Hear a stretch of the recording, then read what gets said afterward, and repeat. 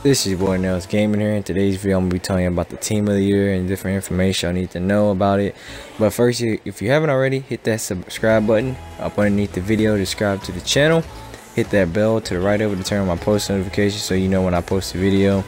And make sure you check out the description because I left a link to my million coin giveaway video for FIFA 17 Ultimate Team. And there's some other information and other giveaways in the description as well, so check that out.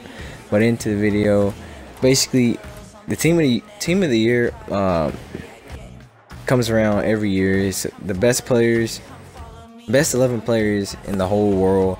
Basically they get voted, and whoever gets like one of the 11 spots, they get a special team of the year card on FIFA. And they split the defenders up for three days. I think they're in packs 2 days. Midfielders in packs 2 days. Forwards in packs 1 day, and then the whole team's in pack for the rest of the other 2 days.